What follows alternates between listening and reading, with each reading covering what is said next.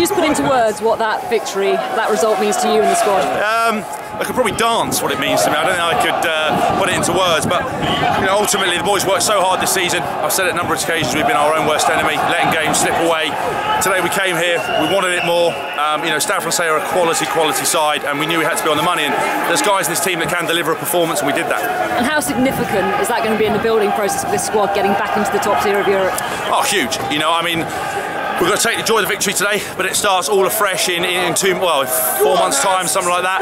Guys got to rest up. We've got to hit the ground running. I think this marks the end of the recovery and transition phase. It's now to start, doing ourselves justice. And how keen are this group of boys to write their own European headlines? Oh, 100%. We can't harp on about what used to happen at London Wasps. I think I'm the only remaining guy left of that team. It's a totally different setup. New players coming in. Very exciting signings.